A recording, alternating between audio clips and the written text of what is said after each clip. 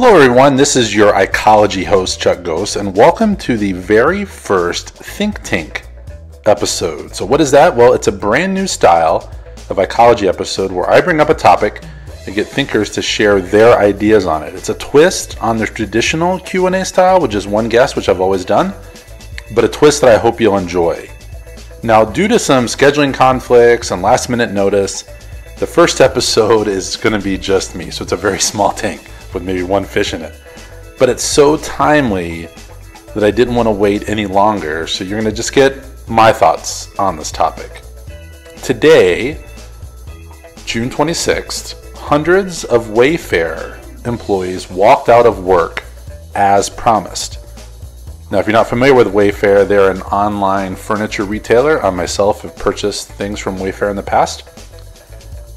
And for those that aren't familiar with the Wayfair Walkout, here's the background as I understand it. Wayfair sold furniture and beds through a government contractor that is being used at these immigration detention centers. Now, assuming is always dangerous, but I'm going to assume that the company knew this is where the furniture was going, that it wasn't going to a summer camp somewhere. So we're going to assume the company leaders knew that this furniture being sold was ending up at these detention centers. Employees voiced their concerns internally at first. I think this is an important thing to think about. They went to the leaders first to say they disagreed with this part of the business.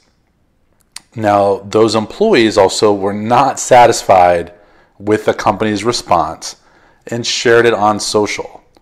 So again, it didn't stay just inside the company's walls. These employees shared this out on social. And the initial employee that shared this did not have a large following. I think at the time he joked he had 12 followers. I don't know if that's true or not, but he did not have a large following, but it made a lot of headway very quickly and spread, and now has its own Twitter account at Wayfair Walkout. So from there, now it has spread everywhere.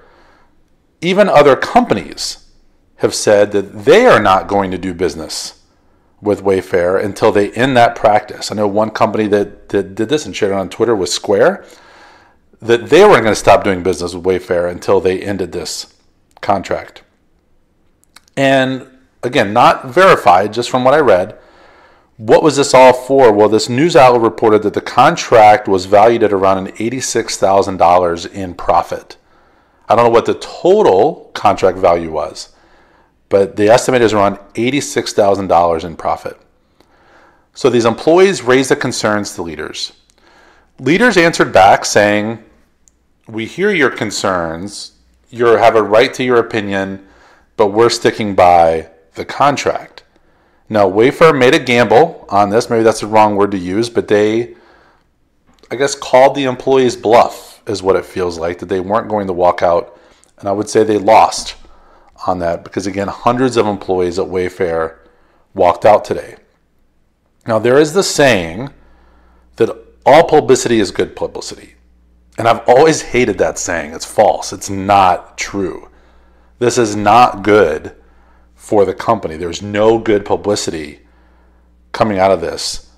And it impacts things so far beyond, even if you just look at the bottom line of individual consumers who said they're going to stop doing business with Wayfair, companies who've said they're starting doing business with Wayfair. This goes beyond even that from a bottom line standpoint. So you might be wondering, well, what does this have to do with comms? And let's go back to that initial thing that happened. Those employees shared this news first. They didn't just run out to Twitter, run out to Facebook, Instagram, and say our company is doing these awful things, or they think they're doing these awful things. They addressed it with leadership first, which I would think is a comms win from that standpoint. It was then the loss of that, when the company responded, that the information was then shared externally, which has now added the viral nature to it. And if there's right away, one key lesson here for companies to learn is the true power in the employee voice. What that one employee, dozens, which now turn into hundreds, the power of that voice has. And my guesstimate is that Wayfair underestimated that power that individual employee voice. Now, something I'm really curious about is what kind of counsel did Wayfair leadership seek out when they initially responded to employees? If they had responded in a different way, this Wayfair walkout might not even be a thing. And I'm curious also is if the communicator or communicators, were they involved?